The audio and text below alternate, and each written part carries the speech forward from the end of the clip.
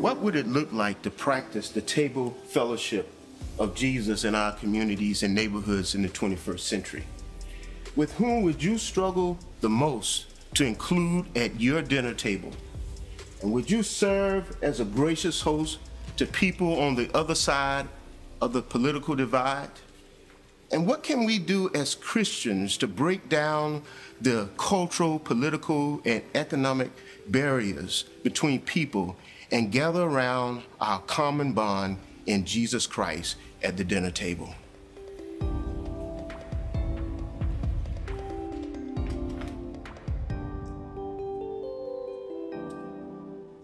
Good evening. My name is sous chef Aaron Williams, and we're so glad to have you with us here today.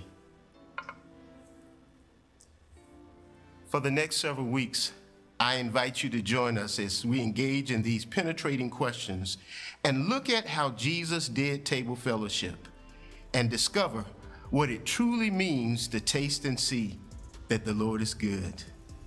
Bon appetit.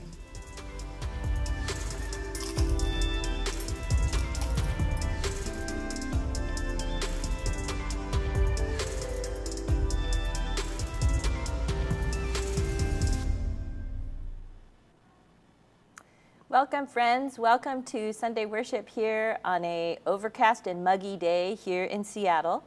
If you are joining us online, jump into that chat and connect with us and tell us where you're worshiping from. Jump into the chat and say hello to one another too. So today we are coming together to celebrate communion. And so you have a few minutes now to prepare a little piece of bread and some liquid. And then at that time during the worship service, we'll cut back and you'll have some time to prepare your elements then. If you would like prayer at any time throughout the worship service, please hit that request prayer button in the, on your screen, or you can also send us an email at prayer@upc.org.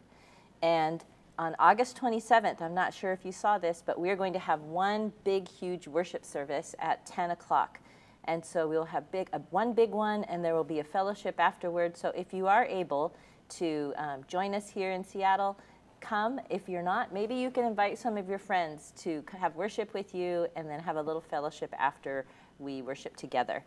Now we're going to go into the fourth of Taste and See with Pastor Aaron leading the way, and let's join our friends in the congregation and prepare our hearts for worship.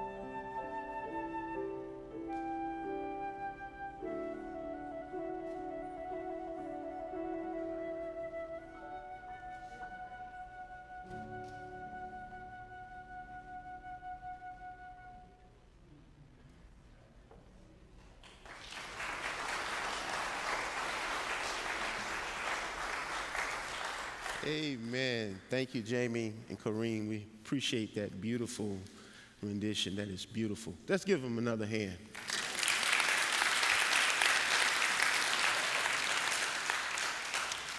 Amen. Well, this is the day that the Lord has made. Let us rejoice and be glad in it. We thank God for giving us this opportunity to worship him today in spirit and in truth. I want to thank God for our online and radio worshipers. We're glad to have you with us, and thank you for being here present in the sanctuary to worship the Lord in the beauty of his holiness. For those of you who don't know me, my name is Pastor Aaron. They affectionately call me Paul. I don't know where that came from, but that's kind of stayed with me. But I serve as the pastor of Care and Kindred here at UPC. Just first of all, we're about joining Jesus to reconcile all people unto himself. And I want to ask you to do a big favor for me. I want to ask you to fill out a Connect card. We want to connect with you, and we want you to connect with us. There's a Connect card in the pew pocket in front of you, or you can go to upc.org upc.org. Let's just say it that way. And also, you can scan the QR code on the back of your bulletin. And that would be a great blessing for us. And if you're new here, we have a little gift for you at the welcome table if you fill out the card and take it to the welcome table. Amen? Amen. Well, we're in our fourth installment of the series, Taste and See. And God has been blessing us through his goodness, and he has been blessing us through this series. And today we're going to talk about the etiquette of God's grace. And we're just here to worship the Lord in the beauty of his holiness, and we thank you for coming to be here with us. Let us worship God.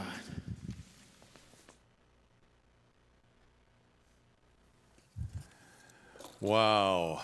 Just as we do every Sunday morning, we have gathered to celebrate the grace of Jesus Christ and to worship him and to give him thanks and praise. So I want to invite us as we begin now to stand together as you're able, and let's sing Amazing Grace. How sweet the sound.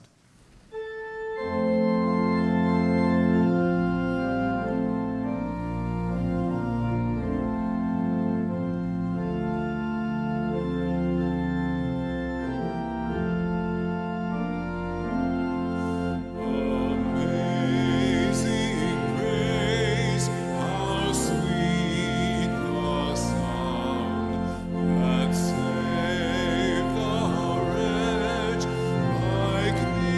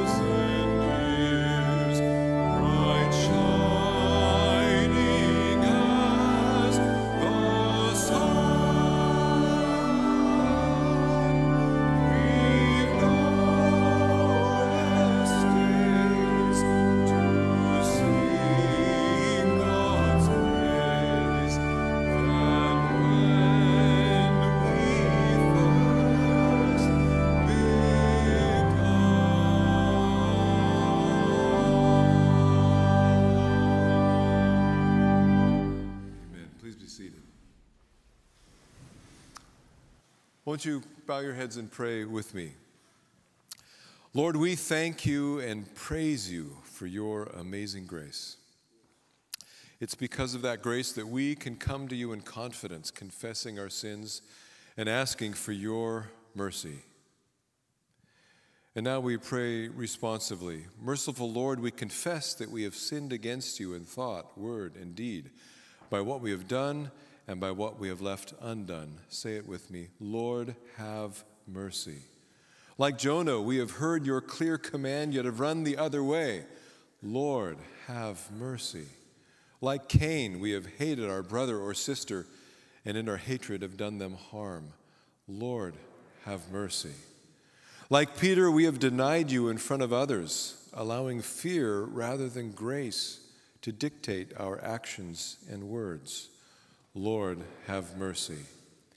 In your mercy, Lord, forgive what we are and direct what we shall be, so that we may delight in your will and walk in your ways to the glory of your holy name. Through Jesus Christ our Lord. Amen.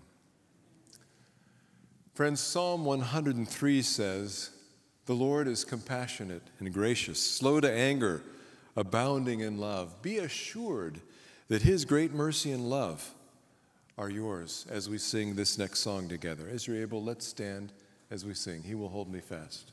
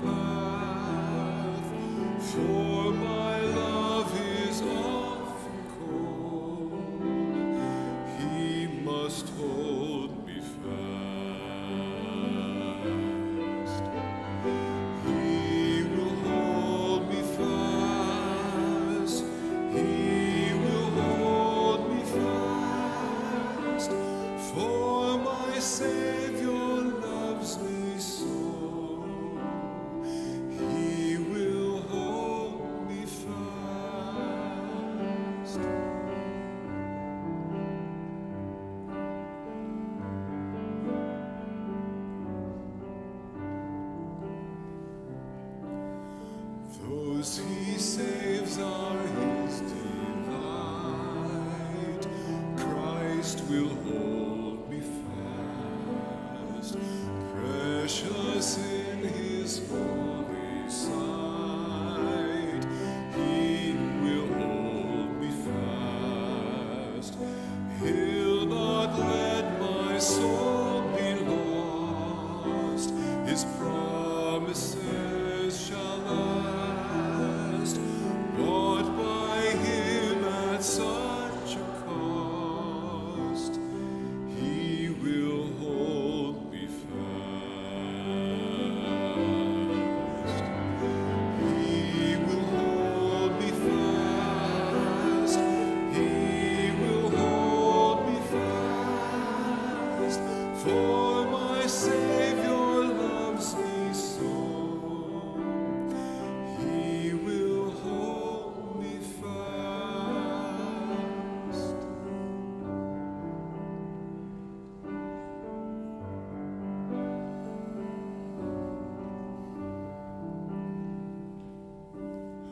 For my life he bled and died. Christ will hold me fast. Justice has been satisfied. He will hold me fast. Raised with him to endless life. He will hold me fast till our faith is turned to sight. When he comes at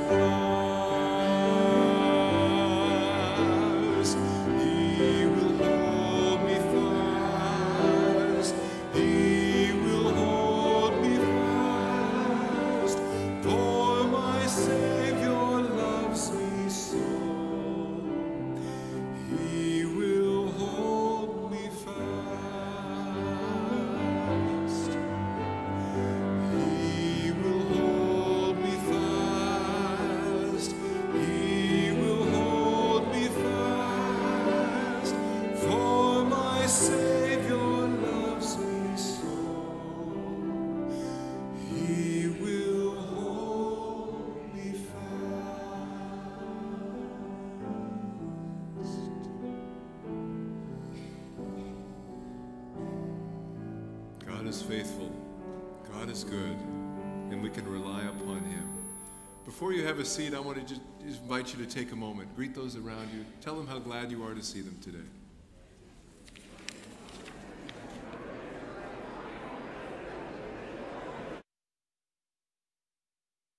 Greeting to all of you. I see so many people in the chat saying hello, hello. It is awesome to see you all streaming in this morning. And you know what? We have global worship today because we have our friend Diane from Indonesia over here in YouTube, and I see Ginny from Meadowbrook over there. And then on the online chat side, it is awesome to see all of you. So if you haven't yet jumped in here and you see a friend you know and a name you know, say hello. Or you could just say hi to me. Wherever you may be, though, I'm wondering if it's muggy for you. We are muggy indoor and outdoor right now here. But you know what? God is good, and he's going to keep us cool, isn't he?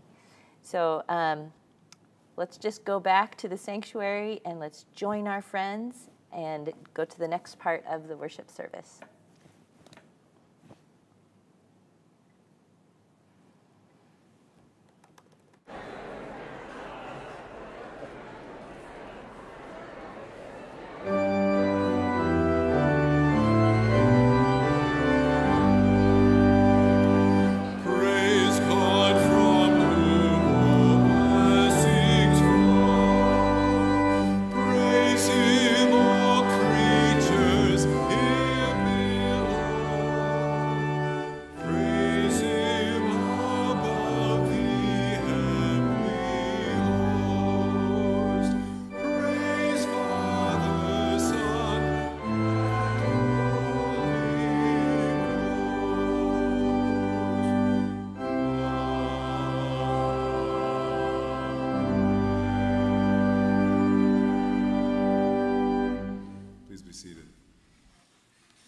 Well, I would like to invite all of our UPC kids. Look, I put a sticky note on my notes so that I wouldn't forget.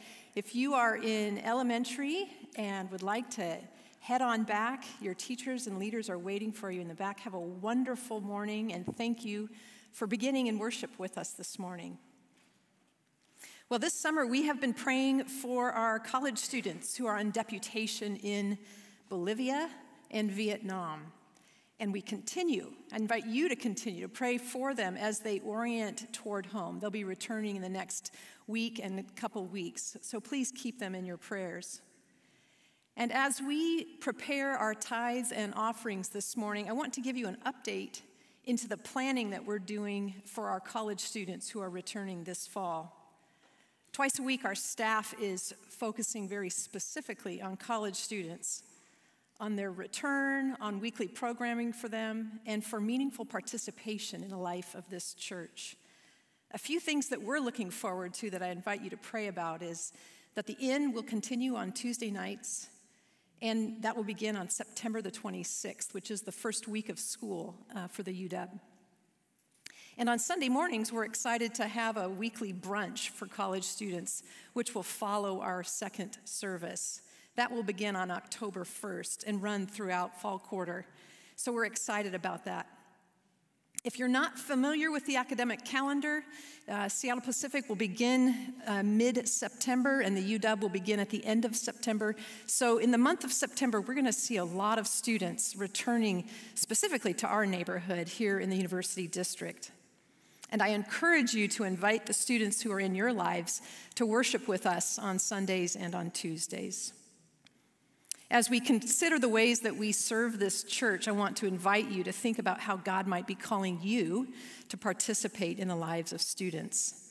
One of our values is growing with students, and we know that as we engage with students, we also learn and grow. Next Sunday, we will be having a table in the narthex where you can sign up and learn about ways that you might be involved in our ministry to college students this year. So I invite you to return next Sunday and to talk to us in the narthex. As we give to God this morning, you know that we don't any longer pass an offering plate, but encourage you, if you brought your gift, there's a silver box in the narthex and 2 black boxes up in the balcony. Or you can give online at upc.org/give. Let's pray God's blessing over our tithes and offerings. Heavenly Father, we thank you for all that you have given to us. You have blessed us with the gift of your Son, Jesus Christ, and we are so grateful to be called your children. As we give to you this morning, we ask that you would bless and multiply our gifts. Use them for your purpose so that more might know of your saving grace. And God, we pray especially for the college and university students in our midst, that you would do a new work in the lives of students in our neighborhood. We pray this in Jesus' name, amen.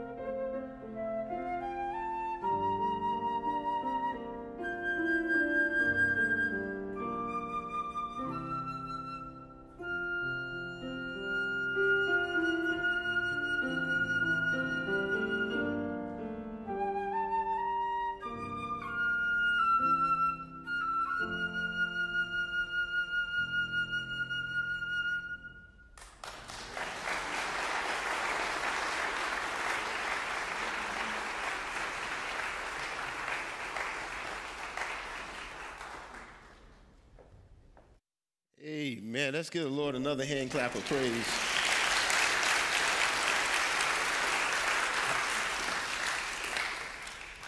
There is a sweet, sweet spirit in this place, and I know that it is the presence of the Lord. We thank God for giving us another opportunity to worship him today in spirit and in truth. There's nothing that we've done that we deserve the right to be here. It's only by his grace and his mercy that we sit where we're sitting today and that I'm standing where I'm standing today. And for that alone, we ought to just give God a hand clap of praise. Amen.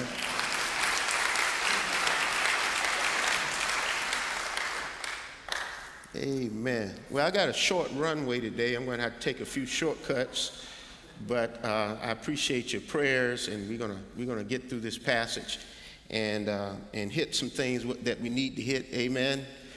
And hopefully you'll have something to take home with you to apply to your life and to apply to my life as well.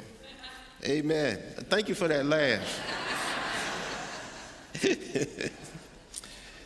Well, we've been talking about taste and see that the Lord is good. On last Sunday, I wasn't here. Jedediah preached on last Sunday, so I thank him for standing in my stead. So I'm back today. I would like to call your attention to Luke chapter 19, verses 1 through 10. It's on page 854 in your pew Bibles, and I ask that you would stand with me for the public reading of Scripture.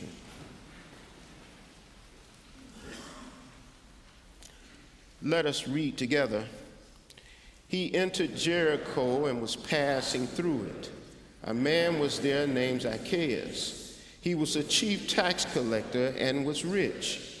He was trying to see who Jesus was, but on account of the crowd, he could not, because he was short in stature. So he ran ahead and climbed a sycamore tree to see him, because he was going to pass that way. When Jesus came to the place, he looked up and said to him, Zacchaeus, hurry and come down, for I must stay at your house today. So he hurried down and was happy to welcome him. All who saw it began to grumble and said, he is gone to be with the guest of who's a sinner. Zacchaeus stood there and said to the Lord, look, half of my possessions, Lord, I will give to the poor. And if I have defrauded anyone of anything, I will pay back 4 times as much. Then Jesus said to him, today salvation has come to this house, because he too is a son of Abraham. For the Son of Man came to seek out and save the lost. Amen. This is the word of the Lord. Amen. The grass withers, the flower fades, but the word of our God lasts forever. You may be seated. For a little while, I would like to hang as a title over this text, the etiquette of God's grace. The etiquette of God's grace. The big idea of this passage is the grace of Jesus leads us to a repentant heart and restorative hands. You know, as I prepared for this message, I came across a scholarly journal called Country Living. Amen, somebody. An etiquette columnist by the name of Catherine Newman talked about etiquette. And she says that the term is derived from French culture and means little ethics, which is exactly why the practice is more significant now than ever before. She goes on to say that etiquette is a whole worldview and system of values.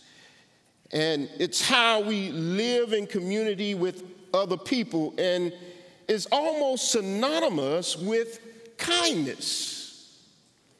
Etiquette involves remembering that there are other people in the world with their own needs, feelings, and grief.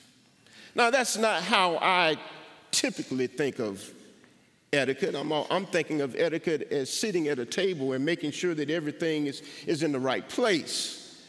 But she said the real meaning of etiquette, it's little ethics.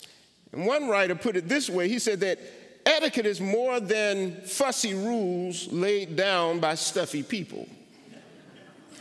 Etiquette is the oil that lubricates society and reduces the friction of interpersonal relationships. Jesus is our model. He came to earth and took on our dress, customs, and manners in order to lead us to God. As his followers, we should see etiquette as a way to follow in his footsteps. I concur with that statement that we should see etiquette as a model to follow in Jesus' footsteps. As I mentioned, that our theme is to taste and see that the Lord is good, and happy are those who take refuge in him. But underneath the surface of this passage, I see the etiquette of God's grace at work. It's not the etiquette of the world, but it's etiquette from a higher place, from Jesus, from heaven. And there's a way Jesus operates that's countercultural to the society and the culture that he lives in. He respects the culture, but Jesus clearly understands that etiquette was made for man and not man for etiquette. And so here we find, in this passage of Scripture, we are introduced to a man named Zacchaeus. Zacchaeus is really a case study, if you will, in the salvific activity of God and the mission of Jesus Christ, as we'll see at the end of this passage. But we also see that because of grace and Zacchaeus' exposure to God's grace, that grace changes everything in Zacchaeus' life. He really takes in the grace of Jesus Christ, and the moment he lays eyes on Jesus, grace takes over. And the grace of Jesus, as we see throughout Luke's writings, it makes room for outsiders. We see here that Zacchaeus, we find here that Zacchaeus is someone who is an outsider.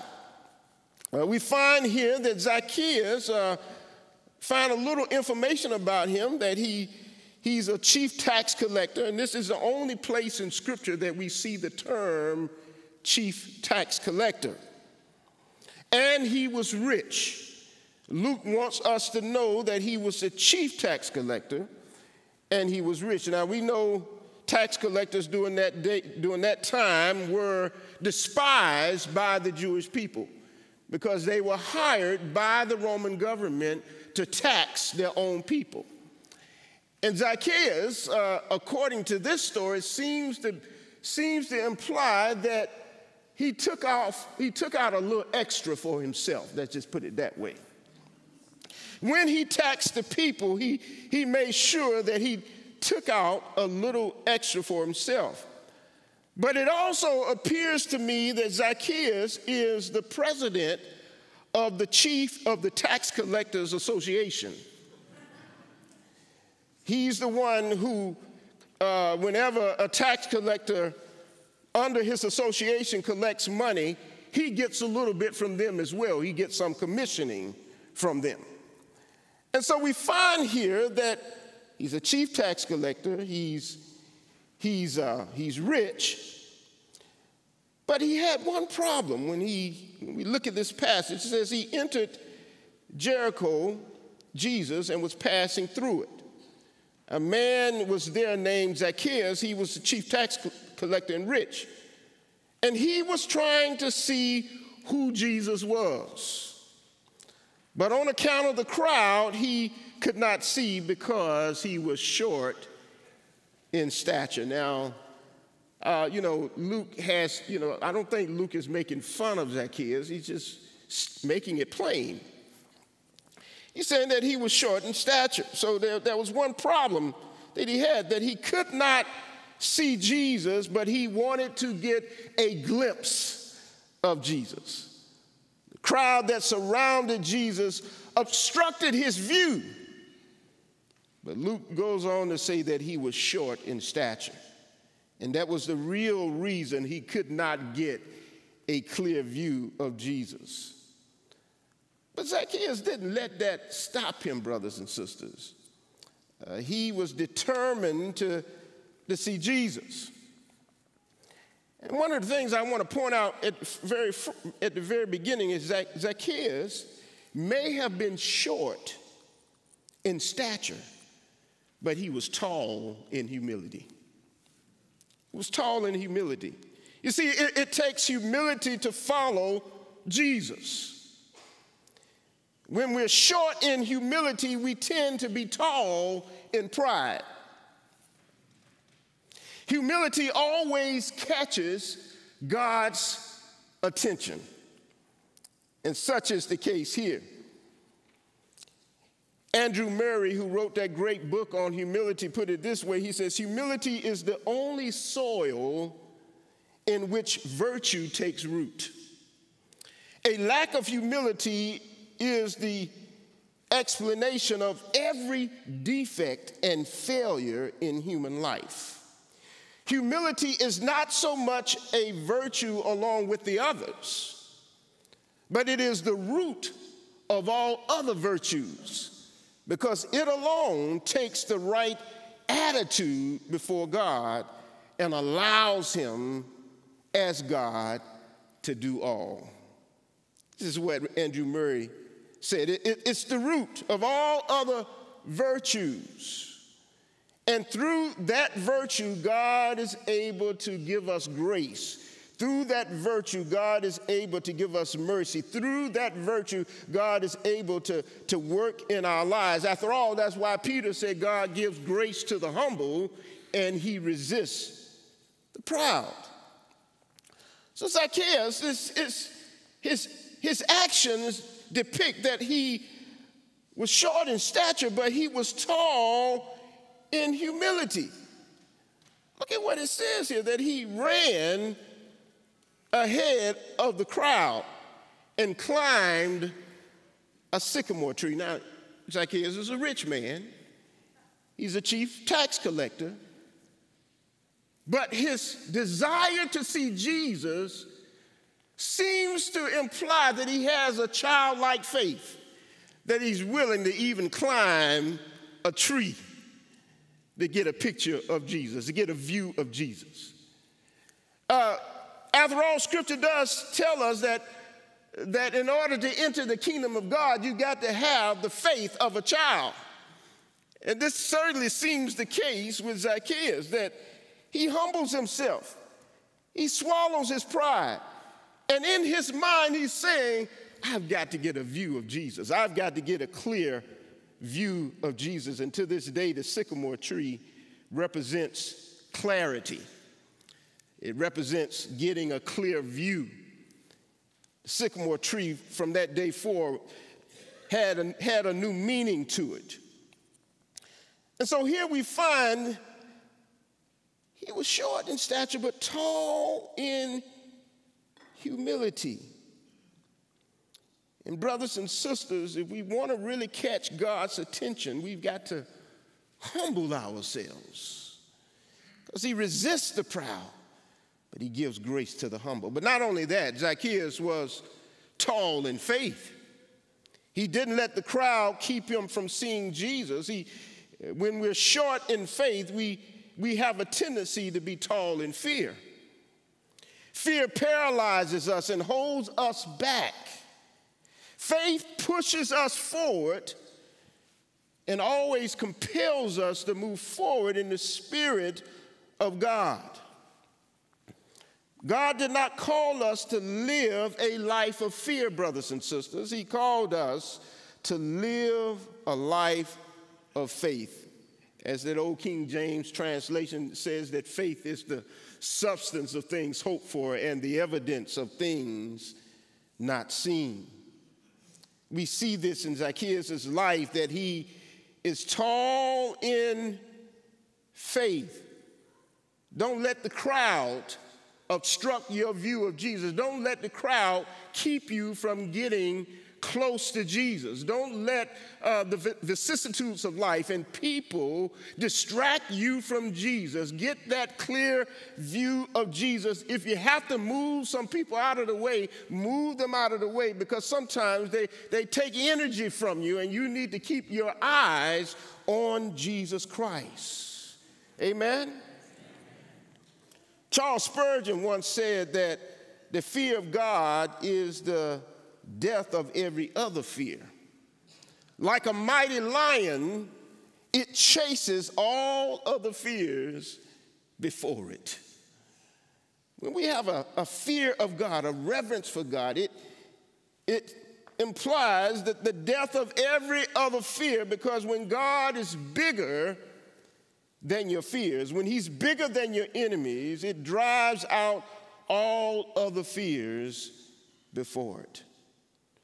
But here's the thing that I really see in this text is that as throughout Luke's gospel, there are these antagonists that we call the Pharisees and the Sadducees and the teachers of the law. But they're always critiquing Jesus. They're always watching Jesus have fellowship with tax collectors, with sinners. And Zacchaeus, being the chief of tax collectors, as far as they were concerned, didn't have a right to be at their table. That is, the table of their father Abraham. They were more concerned about their ethnic identity than they were about their spiritual identity. Don't allow your ethnic identity to become a form of idolatry. Don't get me wrong, your ethnicity is important, but not as important as your identity in Christ. So don't allow your blackness or your whiteness or your Asian identity keep you from wholeheartedly following Jesus Christ. This is what we see with the Pharisees, that they were more concerned about lifting up their Jewishness, their pride, rather than, and that's one of the reasons they missed who Jesus was, because they were stuck up on themselves and their ethnic identity. They had turned their ethnicity into a form of idolatry. But we see here that it takes faith to follow Jesus. It takes faith to really know who Jesus is. It takes faith to taste Jesus, as we mentioned in other earlier sermons, that taste represents experience. Taste cultivates an appetite, and it's clear that Zacchaeus has already cultivated an appetite for Jesus. And when you have an appetite for Jesus, it spoils your appetite for anything else. When you've had a taste of Jesus, you don't want to taste any gods with a little g. You want to taste the God of Abraham, Isaac, and Jacob with a big G. You want to taste God the Father, God the Son, and God the Holy Spirit. Zacchaeus tasted the grace of God on that day. And grace changed everything for Zacchaeus. I can only imagine Zacchaeus being the only chief tax collector, it being a lonely world for him. I can only imagine that Zacchaeus, all of his life, he felt like an outsider, and so this career helped him to objectify himself. and to make himself feel good. But at some point in Zacchaeus' life, he got tired of it. And somewhere in the back of his mind, he's saying, if I can just see Jesus. What a beautiful story, because as Zacchaeus was looking for Jesus, Jesus had already seen Zacchaeus. And so when Zacchaeus is up in the tree, and the text says, as Jesus was passing by, he looked up and saw Zacchaeus in the tree. And he says to him, Zacchaeus, hurry and come down. I must stay at your house today. First of all, you know, I've been teaching this class called The Art of Neighboring, and one of the main things it says in the class, the book says, get to know your neighbor's names. Get to know their names. So here in this text, somehow, well, I think Jesus had an edge on us. He knows everybody's name, amen? But he looks up and he says to him, Zacchaeus, hurry and come down, for I must stay at your house today. Now, this word must is sprinkled throughout Luke's writings, and it captures the missionary activity of God through Jesus Christ. So you see this word must, it's the Greek word dei, D-E-I, but it implies that Christ's steps were ordered by God the Father, that Jesus never took a step out of line with where the Father was taking him. Like you and I, we wonder. But Jesus always knew where he was going. He had an internal compass that he always knew where he was going. And so he tells Zacchaeus, I must stay at your house today. Now that really excited Zacchaeus, because he just thought he would just get a glimpse of Jesus. But this excited him. So it says, so he hurried down and was happy to welcome him. He was happy to welcome him. He was happy to host him. He was happy to have Jesus as a guest in his home. But here's the thing, brothers and sisters. Zacchaeus tasted the grace of God that day. He discovered that day what Paul discovered, that God's grace is sufficient, that Jesus is never short on grace. And neither should we as his followers be short on grace. God's grace is sufficient to save us and to affirm us. And on that day, Jesus saves Zacchaeus, but he also affirms him when he has been an outsider all of his life. Now Jesus makes Zacchaeus an insider. One of the old mothers at the church that I used to pastor, whenever I talked about grace in my sermons, she would always give me this note that captures the acrostic of grace. She said, grace is God's riches at Christ's expense. Grace, God's riches at Christ's expense. Grace is free to us, but it cost Jesus his life.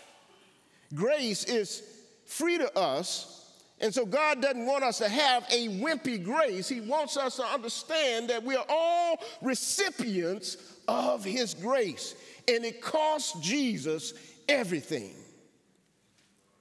Amen, somebody. But my concern, brothers and sisters, in this day and age is the way we sometimes behave as Christians leaves a bad taste in the mouth of the world.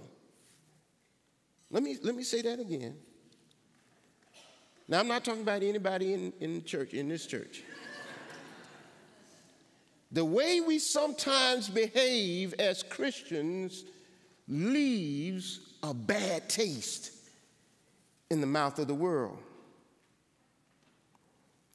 And when they get a taste of our bad behavior, they're saying, I don't want to have anything to do with your Christ until you act like you are redeemed.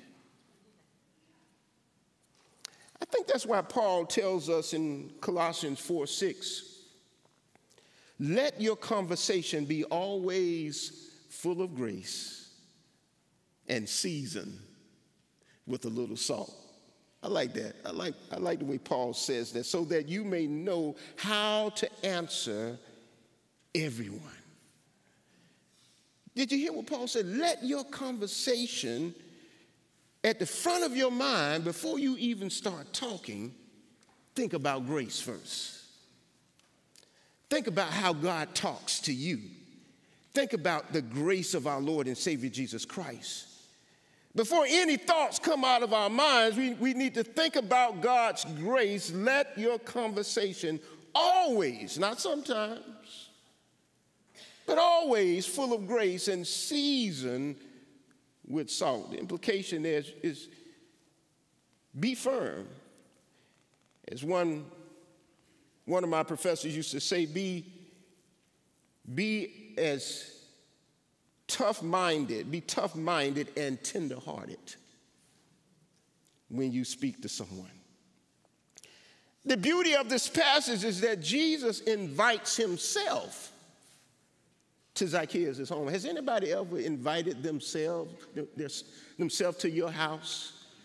Have they ever called you and said, I'm coming to your house? I'm not talking about your mom. I'm not talking about your dad. I'm talking about a stranger saying, I'm coming to your house today. Jesus invites himself. We see another motif in this passage is that Jesus never sees himself as a guest. He always sees himself as a host. And here in this passage, Jesus again becomes the host. Jesus took the initiative and extended grace to Zacchaeus. He had a divine appointment with him. He didn't listen to the collective voice of the crowd, gossiping and murmuring of the crowd. Jesus received his cues from heaven, and the voice of the Father was louder than the voice of the crowd. And no doubt, when Jesus got to Zacchaeus' home, they reclined at a table, and they enjoyed table fellowship together. And he experienced for himself the sweetness of Jesus Christ. Before he met Jesus, he was an outsider. Before he met Jesus, he was lonely. Before he met Jesus, he was discouraged. But after he met him, he was an insider. After he met him, he tasted the sweetness of Jesus Christ. After he met him, he tasted God's grace. After he met Jesus, grace changed everything in Zacchaeus' life. Grace changes everything in our life if we let it. If we really appropriate the grace of our Lord and Savior Jesus Christ. That's why Peter said, and out of all people, Peter knows what grace means. Peter said, but grow in the grace and knowledge of our Lord and Savior Jesus Christ. Todd Bolsinger wrote a book, one of my favorite books. It's called It Takes a Church to Raise a Christian. And he's written many great books, but in the introduction, he says something that really has captured my attention over the years. He says, today, like most days, people will gather around tables, coffee tables, drawing tables, breakfast and dinner tables, boardroom tables, picnic tables, and school tables. Families will discuss problems, joys, and the details of the day. Deals will be made and divorce settlements finalized. Papers will be signed and friendships will be renewed. Milk will be spilt, and puzzles will be built. Homework will be done, and bills will be left unpaid. The table, maybe more than any other item, is universal, necessary, and ordinary. It is around tables that life is lived, and it is at tables that perhaps unexpectedly God can be found. You see, the tables that we sit at every day point to a greater table. The table, the desk, the kitchen table, the table on our jobs, the lunch table, points to a greater reality. Because for this table, he died. For this table, he rose. For this table, everybody is invited to this table. Several years ago, brothers and sisters, my wife and I, well, back in those days, dear, we had more date nights. But my wife and I went to a restaurant in Kirkland, and we were just enjoying one another's company. It was late in the evening. There we were sitting. We were looking over the menu, and this blonde-haired, blue-eyed lady who seemed to be intoxicated, I might add, she comes to our table and says, "Do you mind if I sit here?" And before we could say yes or no, she had already sat down. And she began to ask us questions, and then, that classic question, "What kind of work do you do?" My wife laughed. I laughed. And I think my wife said it first, "Well, my husband is a pastor." And she looks up at heaven, and she says, "God, are you messing with me?"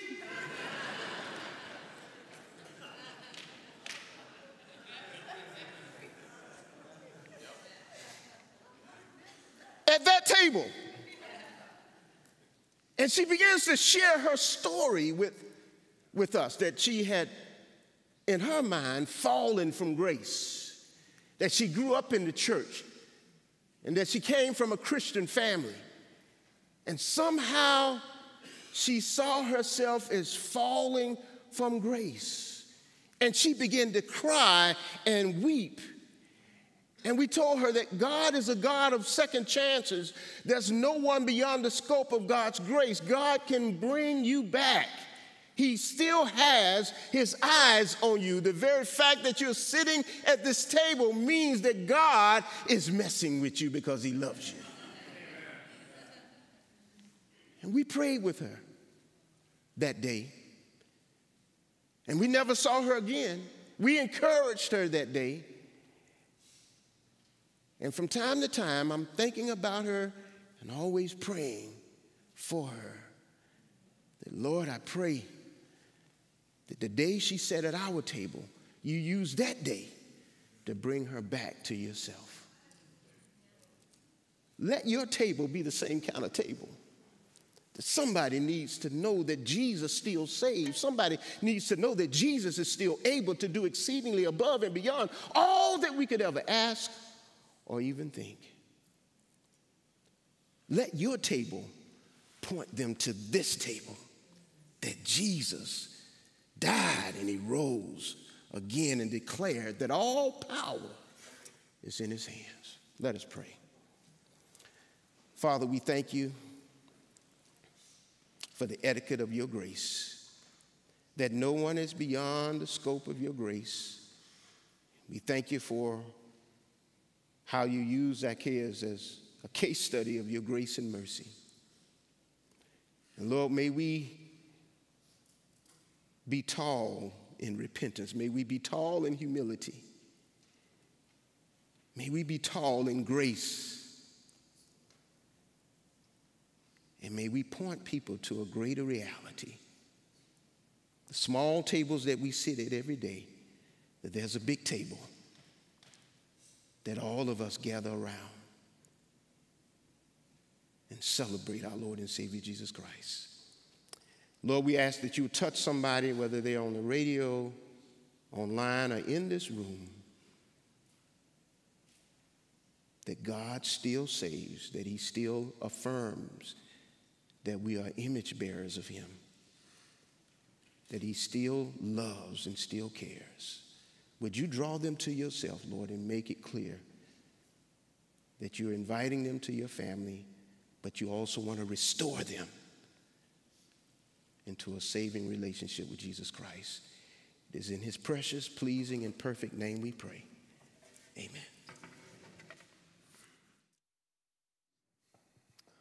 God's riches at Christ's expense. I want to invite you to stand with me. We're going to sing just one stanza of hymn number 213, When I Survey the Wondrous Cross.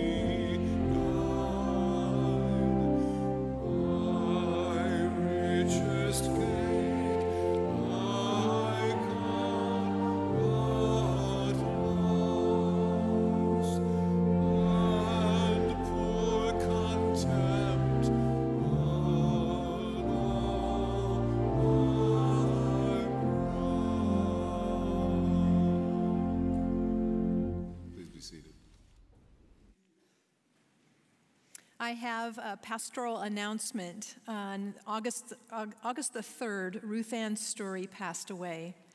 We remember Ruth Ann's husband, Tom, and their family in our prayers. And the memorial service for Jean Nelson will be on August 11th at 1 p.m. in Geneva Hall. Would you join me in prayer?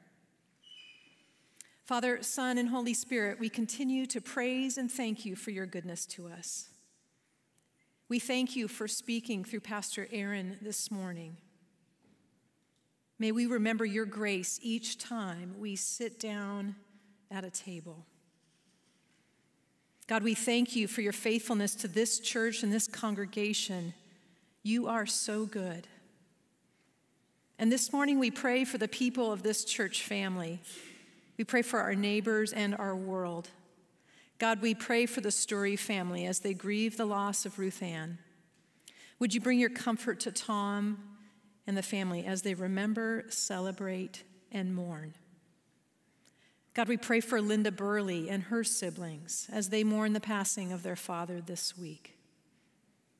We pray for Kathleen Bryan and Betsy Mullen in the loss of Kathleen's daughter and Betsy's sister, Carolyn Bryan Ulm, who passed away this week. God, we pray for those who are mourning. We pray for healing and comfort for Misrak after a work injury, for Dory as she cares for her father on hospice, and for Sandy's recovery from surgery as she battles cancer. Lord, we know there are many others in our midst who need your healing touch, and we name them to you in our hearts. God, we pray for unity in your church. Would you open our eyes to the work that you are doing in our midst? God, we pray for Pastor George as he finalizes his planning for the coming year. Thank you for meeting him and speaking to him. Lord, the needs of our city and world are great, and sometimes they are overwhelming. We trust in your mighty power and know that you work all things for your glory. And so when we are burdened, distraught, and consumed, would you remind us of the hope we have in you? You are the anchor for our souls, firm and secure. And now we pray the prayer Jesus taught. Our Father, who art in heaven, hallowed be thy name. Thy kingdom come, thy will be done, on earth as it is in heaven. Give us this day our daily bread, and forgive us our trespasses, as we forgive those who trespass against us. And lead us not into temptation, but deliver us from evil. For thine is the kingdom, and the power, and the glory forever. Amen.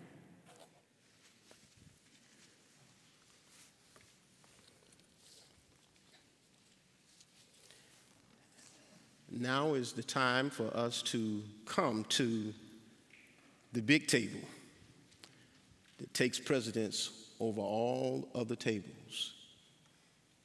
Now it's time for us to gather as brothers and sisters in Christ to partake of this bread and this wine. We do want to invite our servers to come forward at this time. And we're going to, first of all, read the Sursum Corda that will show up on the screen at this time. Let us stand. The Lord be with you. And also with you. Lift up your hearts. We lift them up to the Lord. Let us give thanks to the Lord our God. It is right to give him thanks and praise. Amen. You may be seated.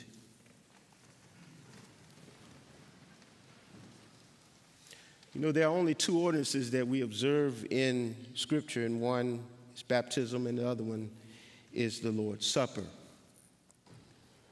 And I want you to imagine today being in that upper room with Jesus' disciples. He was with his most dearest friends as they gathered in the upper room. Picture yourself in there. I know it's kind of tight in there, but see yourself in that upper room. Lord Jesus, on the night he was betrayed, took the bread and he broke it. And he said, "Do this in remembrance of me." And in like manner, he took the wine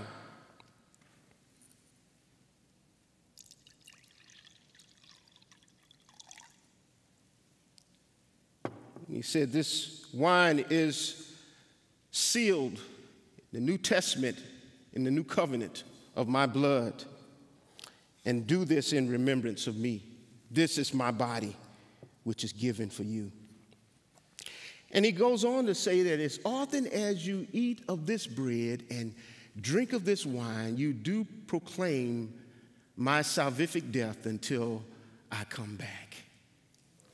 And so as we gather together, brothers and sisters, we do this in remembrance of him. And as we come to this table, I invite you to come down the side aisles and then work your way up the middle aisle. And once you return to your seat, please have a seat and feel free to partake of the elements as you sit in your seat. But also there are prepackaged communion kits here, and there's some gluten-free bread here that's optional, and you can come to this table to get the gluten-free and I will bring those of you who are not able to make it to the table here, make it up front here, I will bring those to you as well. And also, we want to just invite you to come and receive the gifts of God for the people of God. Let us stand and come forward.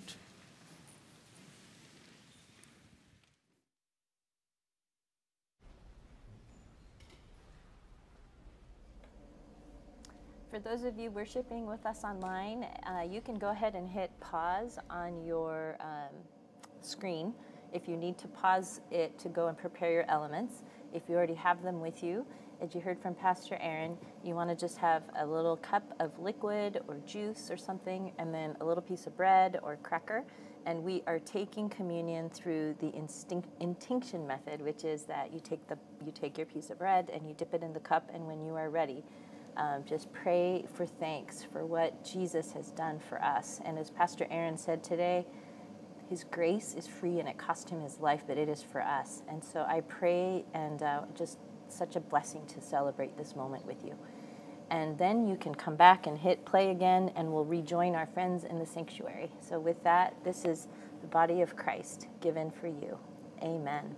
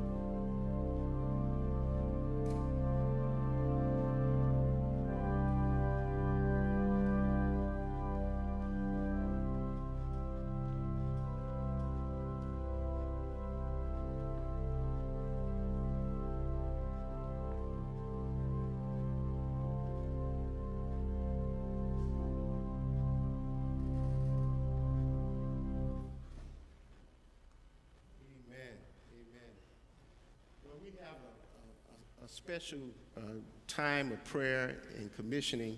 We have Bosnia mission team, Linda Quist and Dee Dee Kersley, going, along with many others as well, who are going to Bosnia. And she shared with me earlier that this is your 10th time going to Bosnia? Maybe 12. 12. Wow. Amen. Let's give her a hand. So how can we pray for you? And just tell us just a little bit about it. Well, my earnest prayer is that the people of Bosnia will hunger for God's word and that they will come to know the Lord.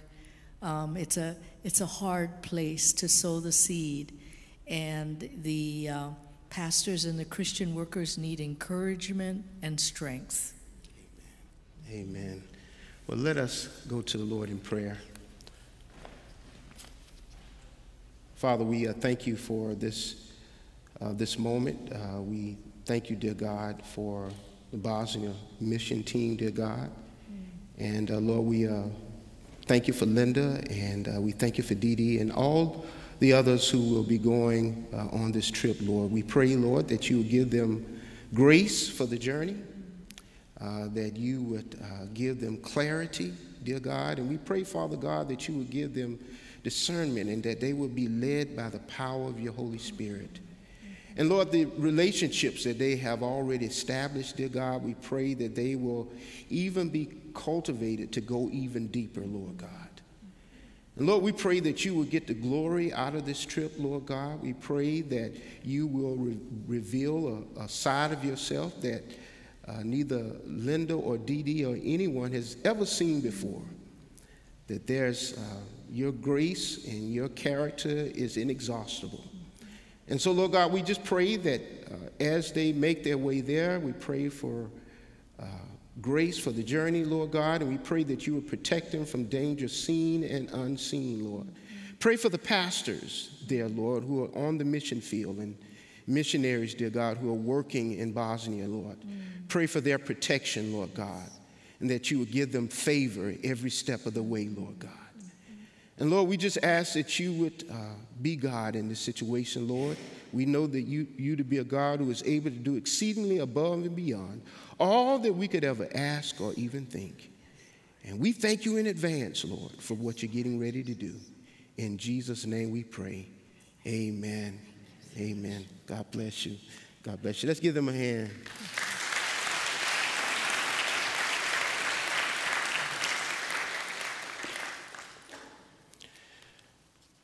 Just want to make a few announcements as we get ready to go down from this place. On August 27th, there will be one service at 10 o'clock, August 27th.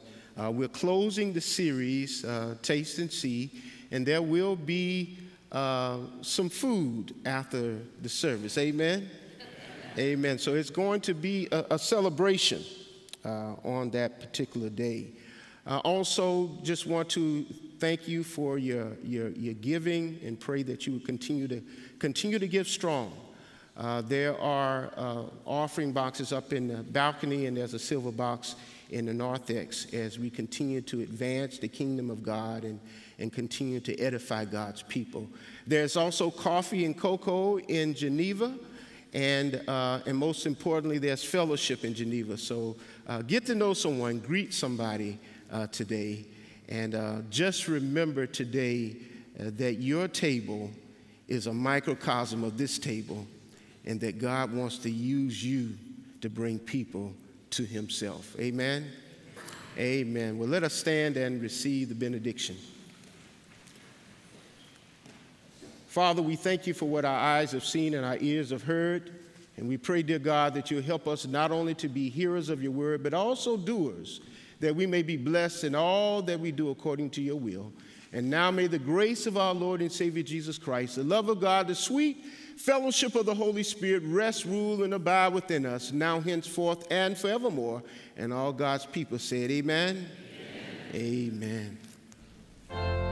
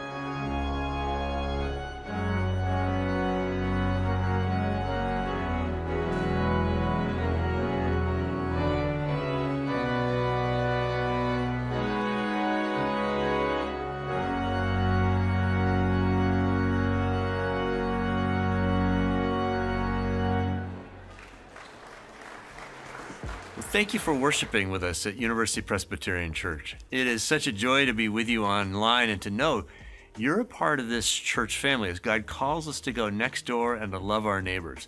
This week, remember, as Paul says in 2 Corinthians chapter 5, God is making his appeal through us.